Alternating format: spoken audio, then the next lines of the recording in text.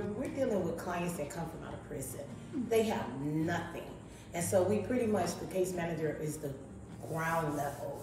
I look at like we are the base. We kind of helps them build that base, build the foundation. Working here, every Friday we have graduations. The clients get to tell their testimony.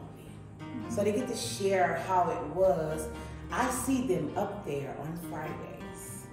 I remember how they were when they first came, the interview that I had with them in the beginning, and then when I see them graduate, I heard the testimony, well, I didn't want to be here, or at first I didn't really like what I was going to expect, until it changed, something shifts, and they say, you know what, I'm glad I'm here, thanks to Operation New Home, thanks to my case manager, thanks to my job coach, thanks to everyone here, they gave me hope. Okay, hope is like a flame to me. You know, I look at hope like everybody have a candle, and everybody candle have a flame. Sometimes your flame burns low. Like if you're not feeling so good, you might be feeling kind of sad, so your flame is going down really low.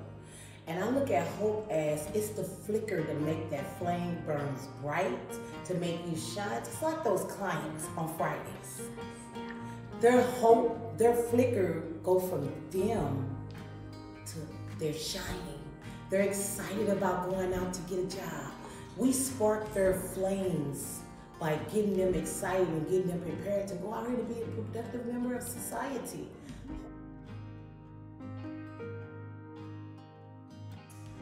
One thing I wish that they knew, that remembering that they are human. We all are human. We all make mistakes. And we have to realize that this is just a human that made sometimes several mistakes. And even so, forgiveness. We have to give a person another shot. Don't wipe them out or just write them off because they made a mistake. We all made them. Everybody, nobody in this world have never not made a mistake. So to remember that they were paid their dues for whatever mistakes that they did, and now they want to get another chance. I'll make bad choices sometime in life. And I made a few choices that landed me into doing some drugs. And through the grace of God, I have 30 years clean. You know, May the 3rd this year, 1993, I got 30 years clean. And it is an honor to do the recovery support there because I get to share with them another side of me and not just the case management side. It lets me share with them, I've been where you've been. It's okay that you use. Let us work on not using one day at a time. Trust me, we're in this together. So it lets me teach them from a different perspective than just book knowledge.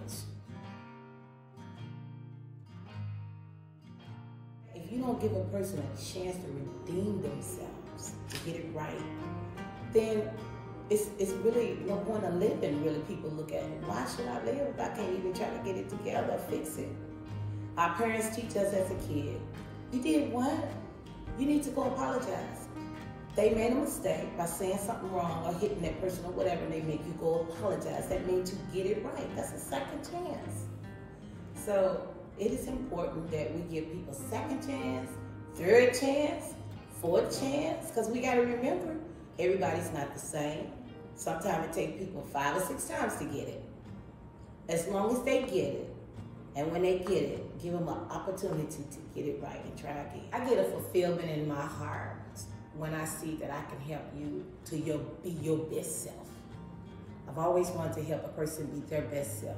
So that's hands down with me. That's my story. As long as I'm helping somebody, I'm happy.